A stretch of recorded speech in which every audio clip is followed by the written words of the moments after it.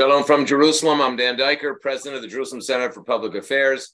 I'm joined by our senior colleague, Lieutenant Colonel Maurice Hirsch, advocate and former prosecutor in Judea and Samaria, an expert in Middle East affairs. We're very honored to have with us today two major international experts who we'll be bringing on in just a moment.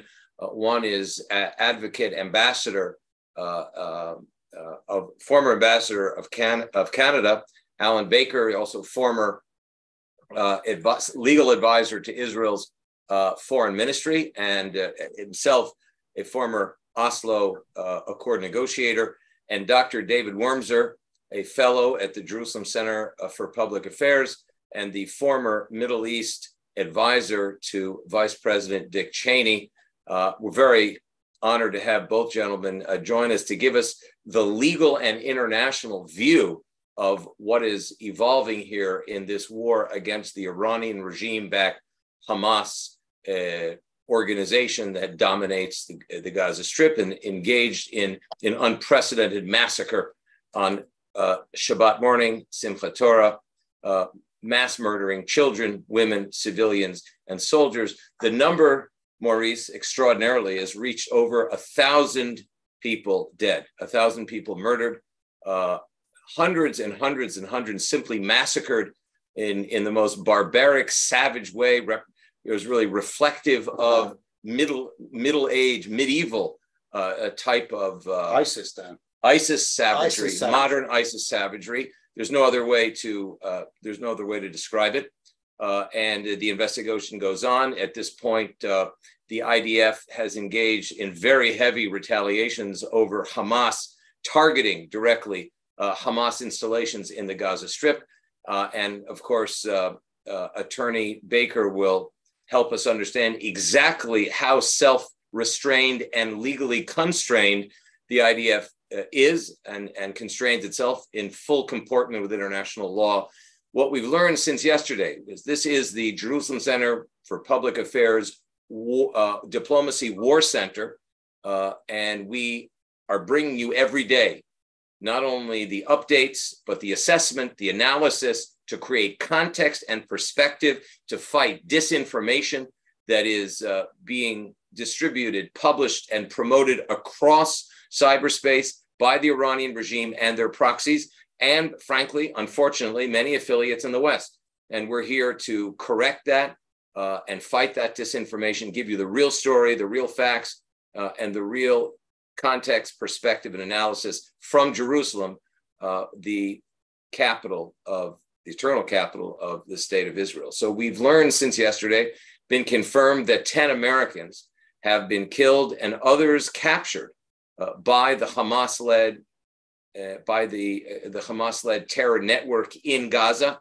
The kidnapped and captured victims in Gaza is a very serious story. And the United States and Israel are in very close touch about coordinating actions in order to return the hostages as Israel deepens its counter-terror strikes deep into Gaza. But as my colleague Maurice Hirsch said yesterday, this is no normal, regular, ongoing counter-terror operation. This is a major war in order to decapitate, destroy, and remove the Hamas terror network and the Palestinian Islamic Jihad network and the Fatah terror network from the Gaza Strip, and hopefully to strike a major blow at the Iranian regime octopus, certainly the tentacles that stretch into the Gaza Strip, Maurice. Yeah, so let's give that a little bit of context. We're talking now, traditionally over the last few years, there have been what Israel referred to and the world referred to as cycles of violence. We're no longer in one of those cycles of violence. We're now in an all-out war that has its own definitions, its own ramifications, and it's things that we have to take into account. But let me just give you an idea of what this previous policy of Israel entailed. For example, Israel has for many years been trying to allow and help develop the Gaza Strip to alleviate some of the difficulties there, allowing tens of thousands of Gazans to enter Israel to work. Those workers form some of the, let's just put it into numbers, 402,763 entrances from Gaza into Israel just in the first 8 months of the year, just up to August. These don't even include the statistics for September, which would have probably added, based on the previous averages, about another 60,000 entrances, maybe a little bit less because of the Jewish holidays. At the same time, Israel, passing through Israel, Gaza has received, again, in the first 8 months of the year, according to UN statistics. So, and it's a UN organization which is particularly hostile to Israel. So these must be taken as at least the minimum statistics. Another 51,742 truckloads of goods that have gone into Gaza, only 4% of which, 4%, according to the UN, was humanitarian aid. The other 96% was not humanitarian aid, was designed to, for example, provided the Gazan terrorists with the Toyota vehicles that they then used to come across the border and slaughter Israelis. That's been Israel's policy until now. That is undergoing now a fundamental change as a result of really the atrocities that were committed already on Shabbat. 1,000 people that we now know have been murdered, 150 approximately kidnapped, American citizens, British citizens, really citizens of almost every country, not almost every country in the world, but of many countries in the world that are now kidnapped in Gaza. Dozens, Dan, of children and babies. Absolutely. Elderly, disabled, everyone's there. They're in Gaza. That's where they're in Gaza, captured. And Hamas is, at least as of last night, was threatening to execute the hostages if Israel carried on in its defensive war. That's what's going on. There have been atrocities that are indescribable that have taken place, particularly against women in the Gaza Strip, which we won't go into in detail, but I'm sure that our viewers and participants know exactly what we're talking about. I will mention that we're in the process of becoming the major repository for a lot of the toughest visuals out there. We're going to have a JCPA wartime diplomacy site in which we will hold a repository of very, very difficult visuals that we will warn you about, but we will add commentary to in order to create historical context for the type of behavior that you're seeing on your screens by the terrorists. And we'll just say we were in touch with our sources in Gaza today, as well as our Iranian opposition sources, and it's become evident that there were Persian or Farsi language operatives in this onslaught. So there's a direct connection to the Iranian regime. And I think with that, we should turn to our guests today. Let me first start, I think, with Ambassador and Advocate Alan Baker, who is a senior director here at the Jerusalem Center for Public Affairs and has been the head of the Center for Contemporary Affairs and a great scholar, a former negotiator at Oslo, former ambassador to Canada. Welcome, Ambassador Baker. Oh, thank you very much. Can you see me? Because I can't see you. No, we cannot see Ambassador Baker, but I know and appreciate your voice so much. Wait a second. We'll ask Daniel if we can bring your picture onto the screen. And in the meantime, Could you turn your video on? Is your video on, Alan?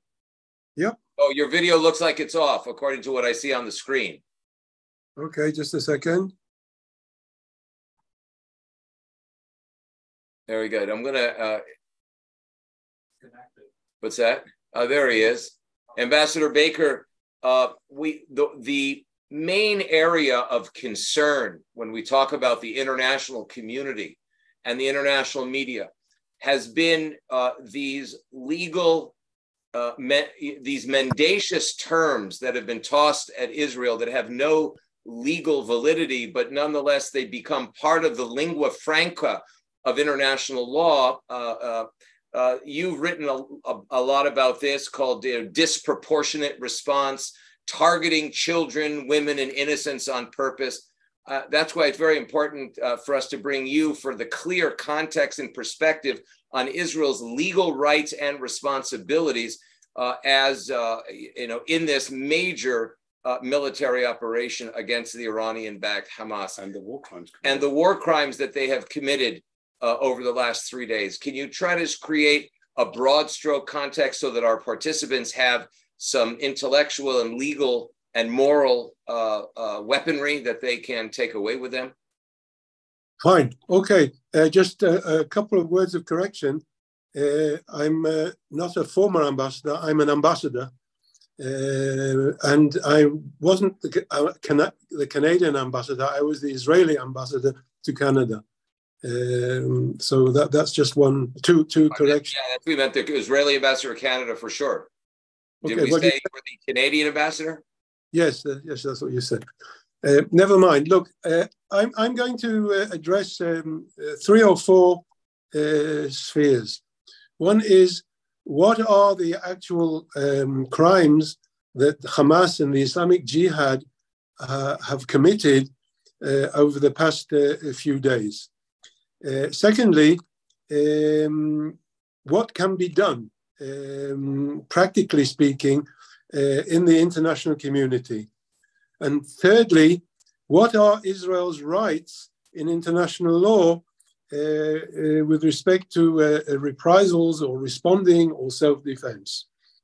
And another question that exists is, does this war enter into the rubric, into the framework or the accepted definitions of a standard war? Because it's a war between a sovereign state and a terrorist organization, which is not a state. And therefore the question is whether the standard accepted definitions of warfare and what can be done in warfare are applicable when you're dealing with a terror organization. And this is a very significant today in international law, because a lot of the wars, a lot of the armed conflicts that are taking place aren't necessarily between 2 states. They're usually between one state and a terrorist organization. So first of all, what are the actual war crimes that Hamas and the Islamic Jihad terror organizations have committed over the past few days?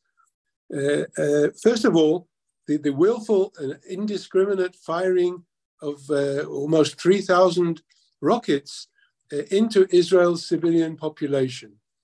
This is a very serious violation, first of all, of the internationally accepted norm of distinction between military targets and civilians. There is an absolute rule that when you're fighting a war in an armed conflict, you have to distinguish between innocent civilians and legitimate targets. And if you target indiscriminately towns and villages and civilians, so this is a very, very major war crime. The second one is the willful, deliberate, and hysteric massacre and execution of civilians, done indiscriminately, pillaging of homes. All these are equally very serious and terrible war crimes that invoke a criminal liability according to international law. The third is the whole concept of hostage taking. To take hostages, women, as you said, women, children, old people, soldiers, civilians, and to display them in front of the Gaza population in a very demeaning and insulting manner, including displaying dead bodies. This is again a very serious violation of the norms and principles of international humanitarian law. The same with respect to desecration of the dead, exhibiting bodies. These are all things that are listed in not just in the various international instruments regarding the laws of armed conflict, but are listed also in the Statute of the International Criminal Court as extremely serious war crimes that invoke criminal liability. If we're talking about the issue of hostages, there's an international convention from 1979 prohibiting the taking of hostages and prohibiting any assistance to groups or people or organizations that hold or take hostages. Now, we know that the Hamas leadership and the Islamic Jihad leadership are being hosted by Qatar. And Qatar is a party to this convention, as is Iran, by the way. And they're obligated not just to arrest people who are holding hostages, but to put them on trial or extradite them to international tribunals or to countries that are prepared to put them on trial. So here, if in as much as Qatar doesn't fulfill its obligations according to this convention, there's a serious violation of international law against Qatar. So here I've sort of gone through a series of international war crimes that Hamas and Islamic Jihad have committed, and all the question now is, okay, so what can be done about it? Yeah, it's one thing just to sit in front of you all and say this is terrible and you know, this can't be suffered and one thing and another, but the question is, practically speaking, how can the international community and Israel cope with this, and what do we have to do? First of all, an interesting point that I heard today was that the 1,000 Israelis that have been killed over the last few days is the highest number of Jews killed since the Holocaust, which is very, very significant and very important to remember in discussing this whole sad and terrible issue that we have. Now, what can be done? First of all, as I said, I referred to the International Criminal Court, whose statute lists all these violations, and some form of initiation of a complaint, of a referral to the International Criminal Court has to be done.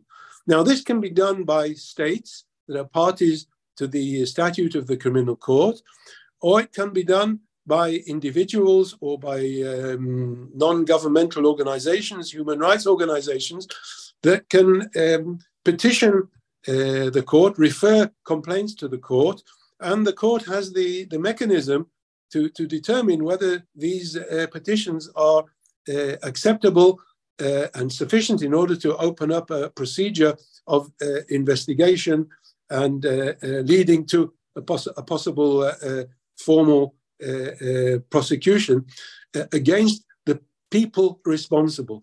And this is another very significant legal point.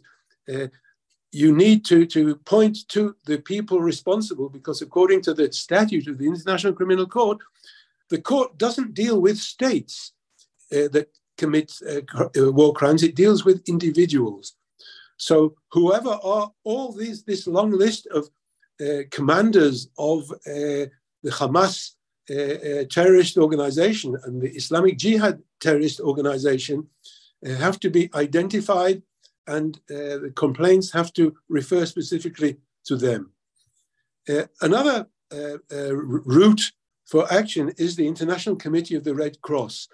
By their own international conventions, the Geneva Conventions, and before that, the Hague Conventions, defining their humanitarian task, dealing with protecting hostages and helping to free hostages and ensuring that hostages are kept safely and are not harmed. These are the major functions of the International Committee of the Red Cross. And I would hope that both Israel, the United States, and the European states and all those states who are observing what's going on and are concerned will approach the International Committee of the Red Cross and demand that they fulfill their function urgently in order to protect the hostages and provide the ways in which to have them returned, including also the fatalities, dead bodies, and things like that. Alan, can we ask you, what is the recourse of the international community, in this case led by the State of Israel, in the context of Hamas as a FTO, a recognized international foreign terrorist organization? What kind of international UN or international organization, international court recourse do you have organizationally against these organizations? Well, look, as I said, the International Criminal Court deals with individuals, not with organizations. International law recognizes the fact that if a terrorist organization participates in an armed conflict against a state, then that organization is bound by the norms and principles of international humanitarian law, including all the long list of situations that I've mentioned. So in as much as the Hamas has proudly, publicly and openly admitted that they've instituted a war with Israel, then they're liable for criminalization of the crimes that they've committed and being brought before the various international tribunals or individual courts of those countries that have universal jurisdiction to put war criminals on trial. Another of the actions that should be done by states is to put a huge amount of pressure on Qatar. Qatar is a country that's trying to maintain its presence and its status as an accepted state in the international community. It hosted the Mondial, the World Cup of football, and it's trying to maintain an element of respectability, while at the same time it's hosting, encouraging, financing these terror organizations. And a considerable amount of pressure should be put on Qatar, both by those Muslim Arab countries that are seriously concerned with what's going on now, but also the members of the international community who have diplomatic relations with Qatar and are in a position to put pressure on Qatar.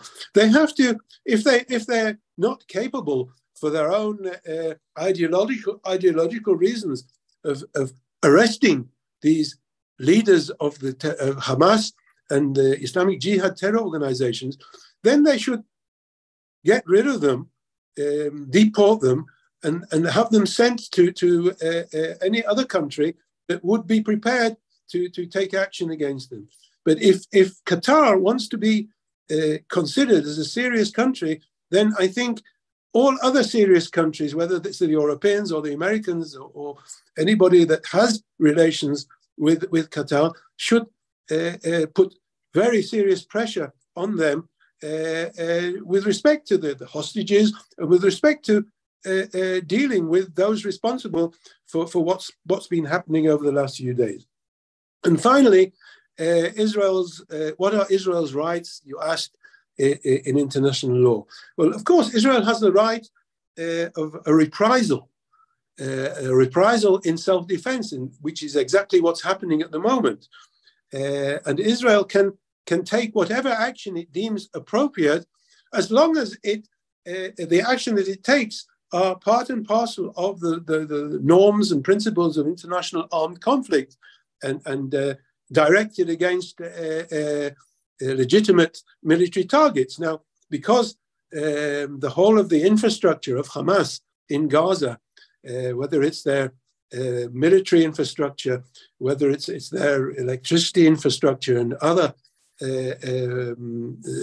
frameworks, are part of their military effort, then Israel has got the prerogative to act against any of these military targets, which is, as I understand, is what it's doing.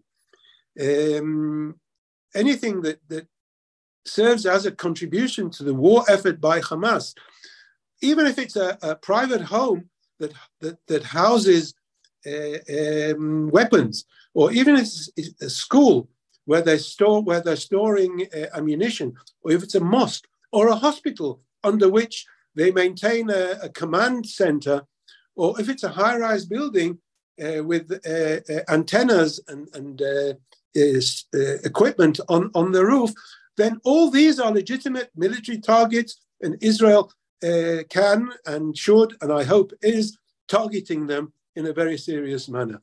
And any international organization or country that accuses Israel of violating the laws of armed conflict, they really don't know what they're talking about. And Israel shouldn't take this into consideration. The first and foremost consideration of Israel should be to act against the military infrastructure in its widest sense of Hamas and the Jihad and the Islamic Jihad in Gaza Strip.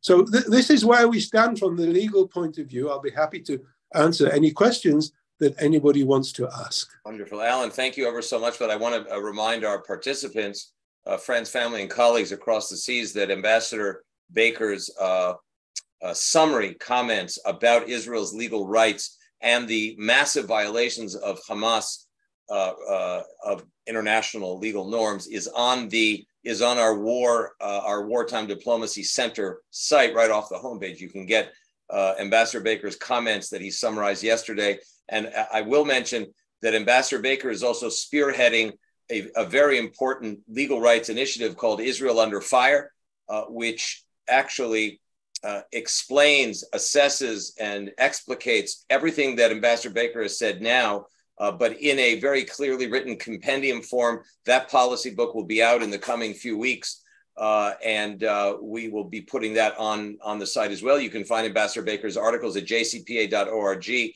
and we'll put those articles that are relevant into the Wartime Diplomacy Center site, so you'll have that as a reference guide. And when we talk about international affairs, quick word. You have a quote? Quick word, if I may.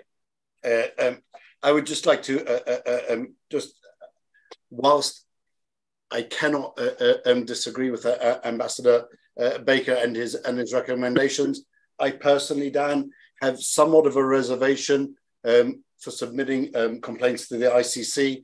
The ICC only recognize, while it doesn't put states on trial, it puts individuals on trial. In order to be a member of the ICC, in order for the territory of a certain territory to come under the jurisdiction of the ICC, you have to be part of a state. No state of Palestine exists. Now, 2 years ago, the court invented the state of Palestine and added it into the court and gave it jurisdiction, and the prosecutor opened an investigation. But I fear that any complaints that are submitted by Israelis to the court will only give the court justification and almost the credibility to chase after Israel. No terrorist will ever be brought before the ICC, so I believe. And so I would just say that that's something which needs to be taken into account. May I please beg to differ, and I don't want to enter into a debate now with Mr. Hirsch about the ICC and the jurisdiction. I was involved in drafting the statute of the ICC, the Rome Statute, and in negotiating it. And I'm fully familiar with what's written in there. And if anybody, whether he or she is a citizen of a state party to the ICC or not, if they carry out war crimes, then they're liable to be prosecuted by the International Criminal Court without going into the issue of whether Israel is or is not a party. Wherever they are, if they're in Kuwait or if they're in Iran or any other country, if they are if a complaint has been issued against them by, as I say, any country that is a party or any organization or individual, then the court can determine whether it can open an investigation against them. But again, as I said, I don't want to get into a debate about this. This is one of the major and only ways of dealing with serious war criminals, and therefore it can't be dismissed out of hand, and it has to be taken seriously. Yeah, absolutely. Well, we'll continue this discussion because I think it's very important to delve into the weeds on the international law, because it's been so politicized. Alan, you've been writing, and both you and Maurice have been writing about the politicization, the buzzwording of international law that brings the discussion way out of the legal realm and into the cynical, political, mendacious realm of defamation and delegitimization of Israel. So it's an important discussion to understand what our rights and responsibilities are. And when we talk about international affairs, I'd like to go over to Dr. Dave Wurmser, a new fellow of the Jerusalem Center for Public Affairs, a former foreign policy advisor to Dick Cheney, former Middle East expert and advisor to former Vice President Dick Cheney, and really one of the great experts on the Middle East and the Iranian file in Washington. Dave's in Israel now, doing some advising of different leaders, both in the public and private sector. Dave, thanks for joining us. We want to talk to you, David, about the what looks like an evolving expansion of this conflict. It looks like, first of all, this is Iran. It's not about Hamas per se, even though they were the executioners in a double entendre in this particular case. But you, Dave, as an expert on the Iranian regime, having been the point man on the Iranian regime for the Bush II administration, how do you see this evolving, as there are already indications of conflict and deaths up in the north, opposite Iranian-backed Hezbollah, and how is this evolving from a collaboration point of view between Jerusalem and Washington? Thank you, Dan. It's a good question. First of all, I have to just commend Ambassador Baker. I like the strategic way that he looks at international law and how Israel might employ it. I don't think very many Israelis are thinking about Qatar and others, and I really appreciate that. Now, about the strategy and diplomacy, which are different worlds to some extent in international law. Of course, international law has to be referred to, and it has to be in the mind of policymakers. But let me lay out a strategic reality that Israel now faces, which is, if it's been accepted in the region over the last few decades, starting with Egypt in 1977, going all the way to the UAE in 2000, and hopefully soon the Saudis. These peace agreements, which bring anchors of stability to the region and orient countries toward the Western cluster of nations, which also generally have respect for international law and so forth, that whole process is anchored heavily to the perception that Israel is solid, Israel is strong, Israel is not just a minion of the United States, but its own indigenous and powerful resurrection, and that the victories of Israel in the various wars that preceded these peace treaties generally have solidified that. Saudi Arabia, if it makes peace, UAE, when it made peace with the assumption that Israel is a strategic partner and a strategic asset to them. That said, what happened on Saturday was not only horrifying and stomach churning, and does definitely, as the son of a psychiatrist, show the depths of human depravity. It is also strategically, Israel looks weak. Israel has been humiliated, which means from a point of view of securing peace treaties, point of view of deterring or somewhat dissuading nations from attacking Israel, from the point of view of convincing people in Europe and Asia and in the United States that Israel is here to stay and it is a solid winner. Israel has to emerge from this conflict in a way that is unquestioningly a victory. And that is a tall order, given that Israel starting this conflagration clearly defeated.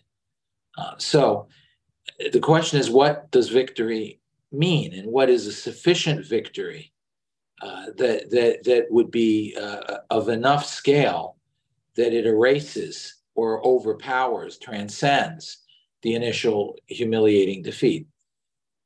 Clearly, to me, from a strategic point of view, there's no question that Hamas has to be eliminated in Gaza, and most likely a reoccupation of Gaza is the only way to do that. So I think that's a starting point. But let's imagine for a moment, and I realize this will be a little disconcerting, but let's imagine for a moment that happens, which one imagines might be happening imminently.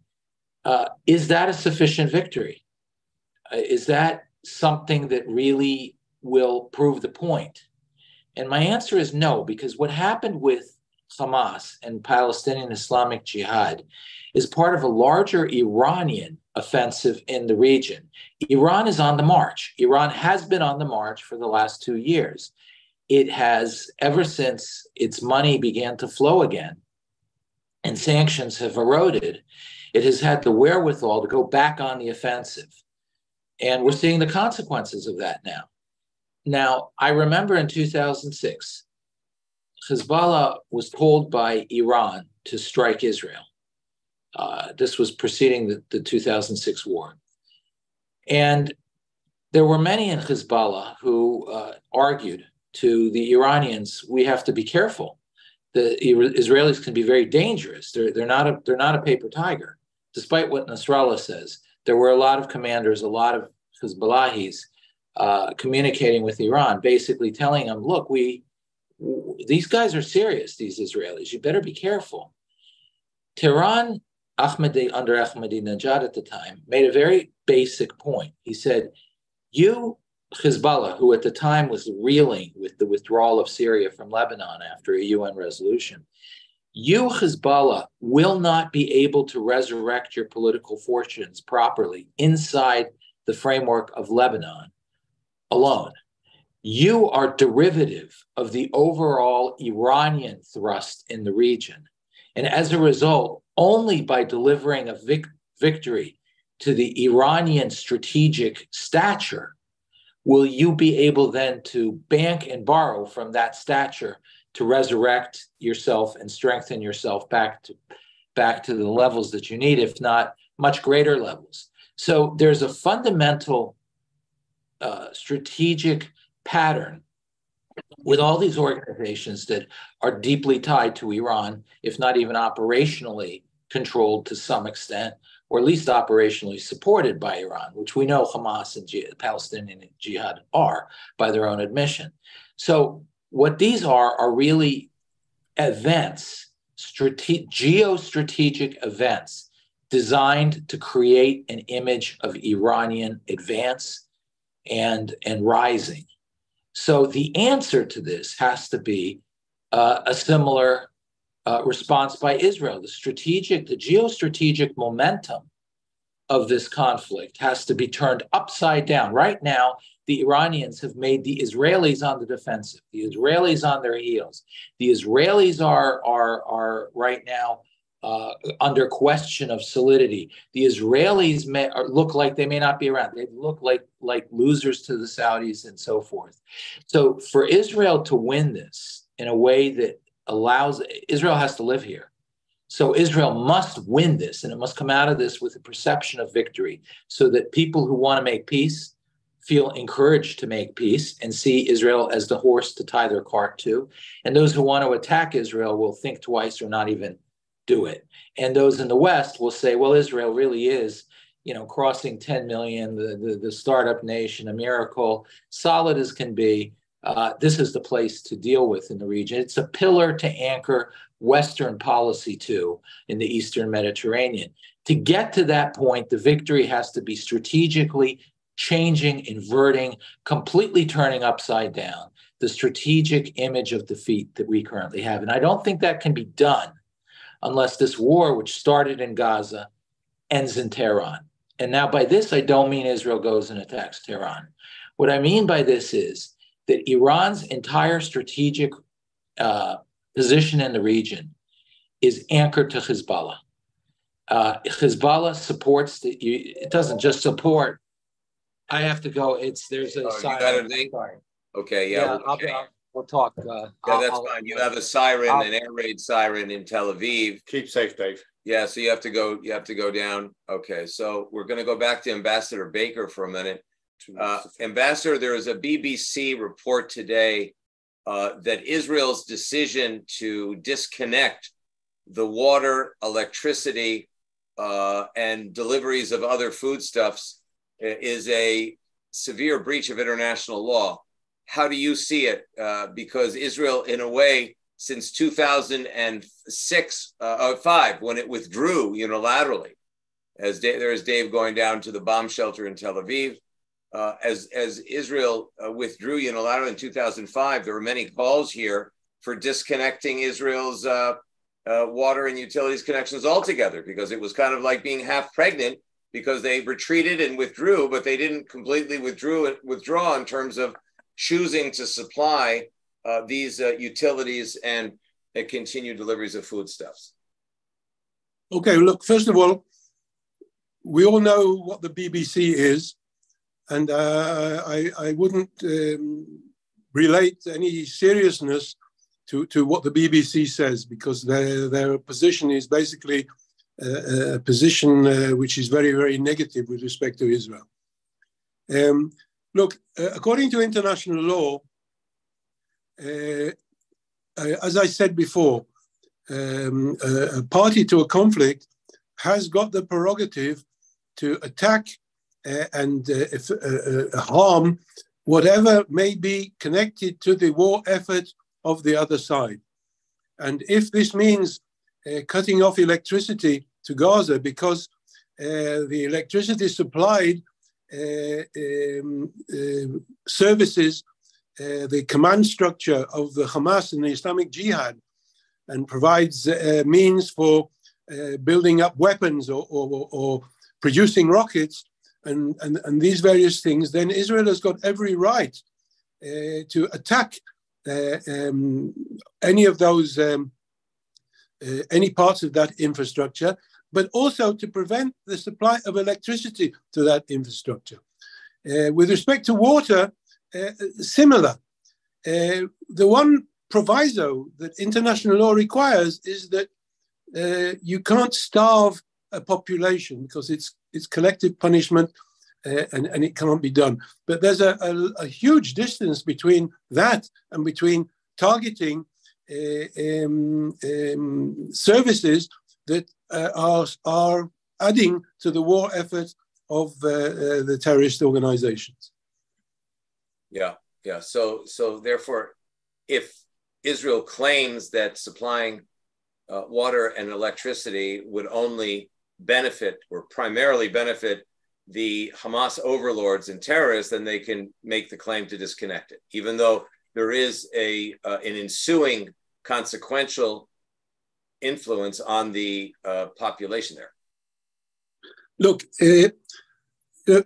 I said before that the situation is an unbalanced situation, because it's a war not between two states that are bound by the laws of armed conflict.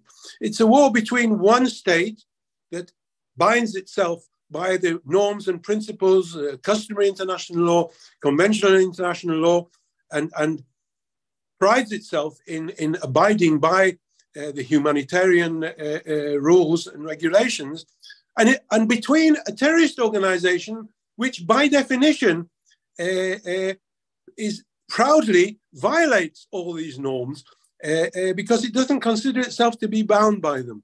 And so this is a dilemma that Israel has to face. And in facing that dilemma, it's our duty, whilst trying to abide as far as possible by the norms of international humanitarian law, if we need to target something that contributes to the military effort by Hamas or by the Islamic Jihad, then Israel has got every right and prerogative to do that. And we just have to try and find the balance so that it won't be seen to be a collective punishment against innocent civilians, but at the same time, it's vital to harm military infrastructure or whatever services, whether it's electricity or water, that is contributing to their military effort. Understood. Dave Wurmser, you're back in the cockpit. Can you? What? Yeah, Dave, you want to finish your? Yeah, comment? no, I can hear you. But just to make a couple points. There's the shelter, so it's loud. But the point I did want to make at the end there was, given that the entirety of the Syrian regime really relies on Hezbollah and the IRGC through Hezbollah to survive, and they're already with a great deal of revolt in the Druze areas in Suwaida and so forth, which is not that far from the southern part of the Golan Heights in Israel. There is a very strong, if this war spreads to Hezbollah, and frankly, it already has. Hezbollah has already done enough now to justify Israeli entry into war with Hezbollah in Lebanon. They've killed a very senior, in fact, Israeli officer. They've infiltrated the border. They've sent drones over Tzfat. They have shot mortars at Israeli positions along the border. So the justification for an Israeli war of self-defense is there. The reason why I raise this is because Iran would suffer an immense strategic blow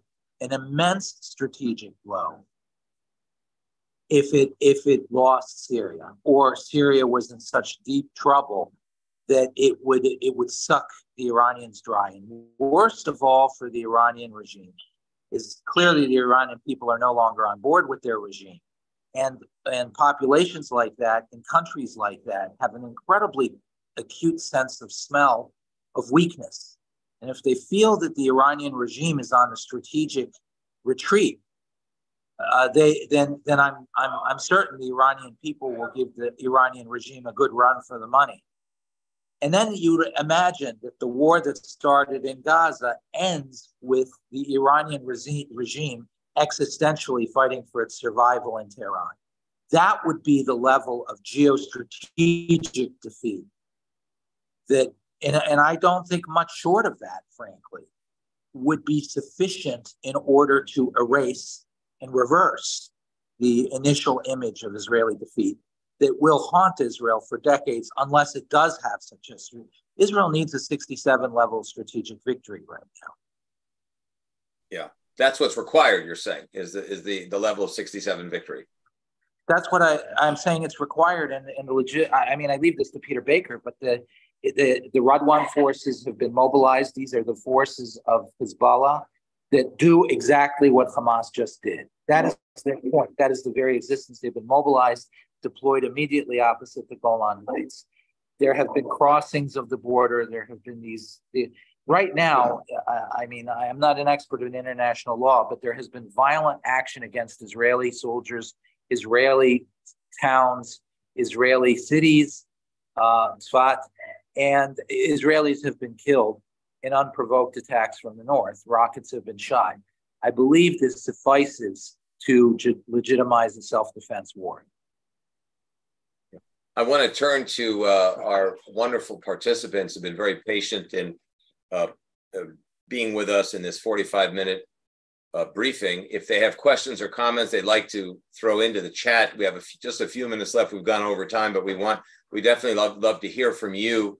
Questions, comments. We have a really distinguished team here, and we're doing this every day with a rotation of our experts from intelligence, military, diplomacy, international law, Arab affairs, international Palestinian affairs as well.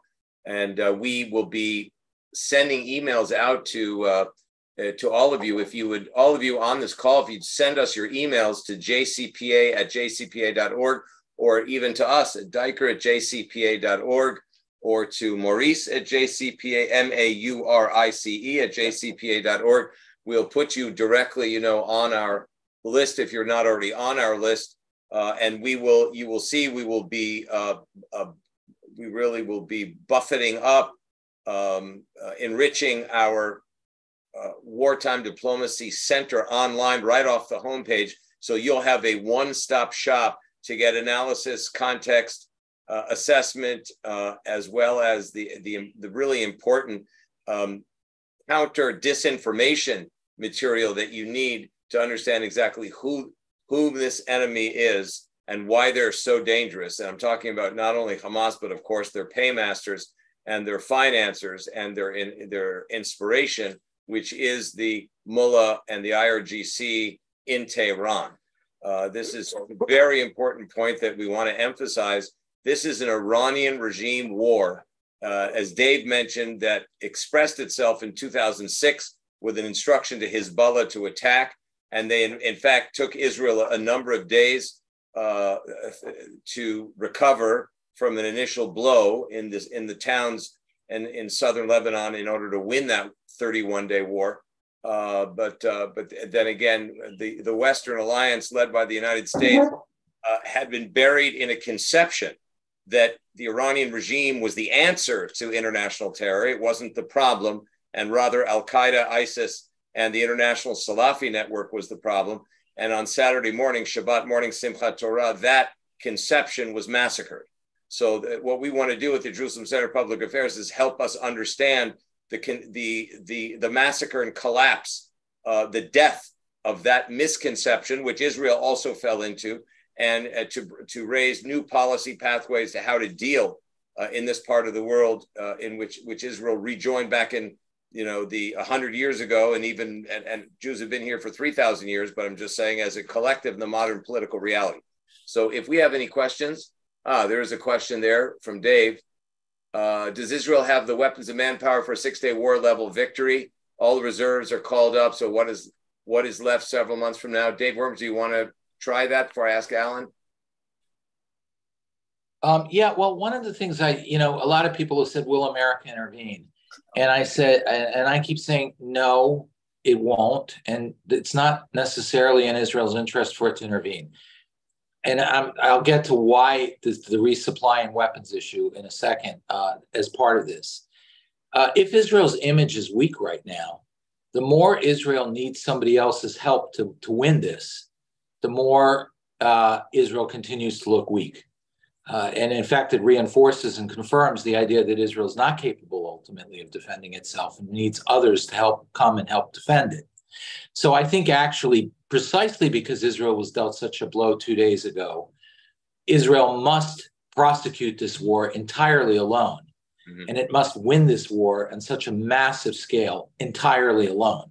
It will not be in Israel's interest to use and get help operationally from the United States in that way. That said, Israel will need American help in 2 ways. One is you must differentiate between American support and American alliance and American intervention and American operational engagement. Israel is clearly America's ally, and it is in the Middle Eastern terms. They understand that there is a very real danger for Israel if America abandons Israel or turns on Israel. So any sign that there's light of day between Israel and America actually weakens Israel further. So the best thing is for America to be strongly for Israel, not question Israel, run cover for Israel in the United Nations, in the international courts, and then to let Israel know that when the war's over, there will be resupply help. But during the war, it's imperative that Israel does this all alone. And I'm not even sure that it's a great idea to have too much resupply during the war, as if Israel doesn't have strength. Now, that said, after the war, the amount of missiles anti-missile missiles, the Tamir missiles that go into the Iron Dome, they're being depleted at an enormous and alarming rate. Israel still has a very serious conflict potentially ahead of it with Hezbollah. Whether or not the Israelis strategically want to have that war, it will probably be thrust on Israel anyway. Despite that, I believe it can be a strategic opportunity, but I'm not sure Israel is going to be given the luxury of even deciding whether that will happen. And that will burn all the rest of Israel's Iron Dome missiles. There's really serious issues with artillery and 155 millimeter shells. There's an issue of a lot of production. The Israeli military was surprised also in terms of stockpile.